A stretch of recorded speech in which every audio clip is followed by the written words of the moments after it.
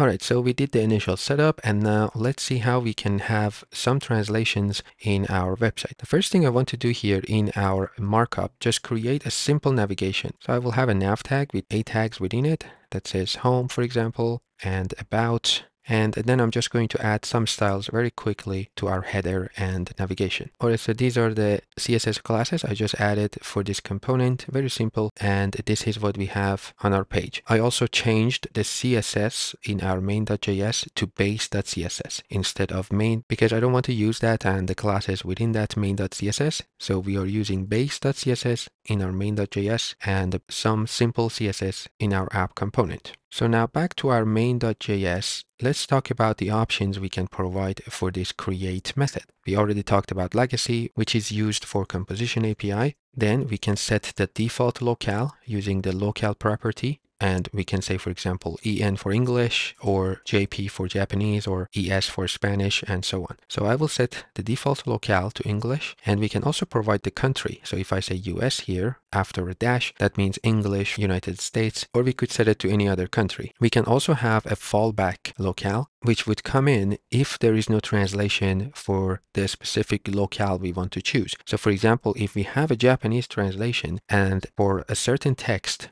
there is no translation, then this fallback locale will come in. And this one also, we will set it to English US. So these are the very first ones we need to set in our create method. The next step is to actually provide the translations. And for that, we can use the messages property. This will take an object with all the translations we want to provide. For example, we want English US, which again, it needs to be an object. And let's say Spanish, Spain. And let's have another one, which I will use Japanese. And some of these are from the documentation, and I will just use those. So now we provided these options. Let's go back to Vue DevTools and take a look at what we have here. So I'm just going to reload this. You notice we have locale set to English US, also the fallback, and under available locales, which is an array, we have the translations we provided here. Now in these objects, we can have our actual texts. So let's start with this text hello we have here. First, we need to decide which key we want to use, and I will call this greet. And the text in English should be hello. Then I'm going to copy this, paste it here, and also here for Japanese, and just change the values. So the keys must be the same here, and the values are different. Now, I don't speak any other language, but I believe hello in Spanish is hola, and in Japanese, I can just grab it from documentation, which is this one, and paste it here. So now we have our languages and a key value pair in each object. Let's use this in our app component. So again, since we are using a script setup, first we want to import use i18n from that plugin, and then from that use i18 function, we want to extract a method, and this one is called T for translation. So we want to set this to use i18n and then invoke it. So this T method allows us to use these messages or translations we have in our i18 plugin, and we can use that in our markup just like any other dynamic value we want to use in Vue.js. So instead of this hello text, which is hard-coded, we can have double curly brackets. Then we want to use this T, which is a method, and it is looking for a key, and that needs to be a string. The key here we are using is greet. So we can just pass greet here and save it. That's it. Now back to our website, we have the text hello here. But if we go back to main.js and change the locale to Japanese, for example, and go back to the website, now the text is Japanese.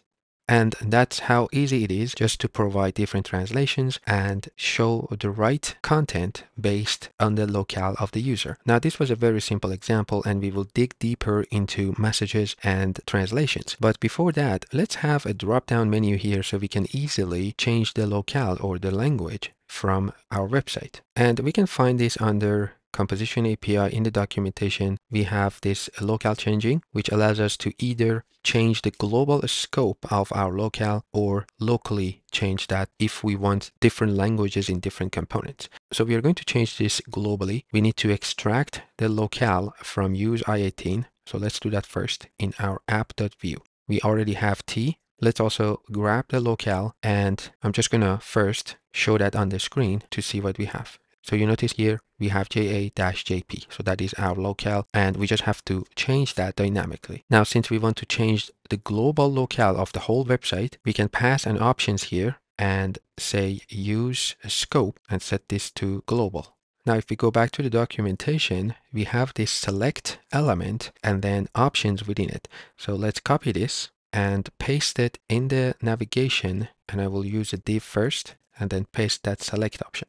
So we are setting the v model of this select to this locale. And since this is a reactive property, we can use the v model and change it based on these options. Now, I don't want to hard code the options one by one. We already know we have an array right here that says available locales, and we can use that to loop over that and show an option for each language or locale.